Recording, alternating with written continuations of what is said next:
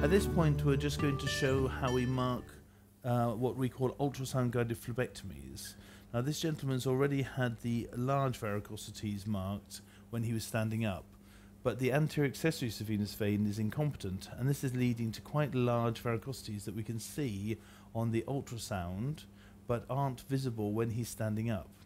Now, there are some people who might argue and say, well, of course, if they're not visible on the surface, do we need to treat them? The problem being, our experience has shown that if you don't remove these at the time of surgery and you do ablate the feeding vein, in this case the anterior accessory venous vein, of course what will happen is they're going to thrombose, and just because they're not visible on the surface won't stop him getting painful red lumps, which will be quite uncomfortable for him for a few weeks after the surgery, and in addition to that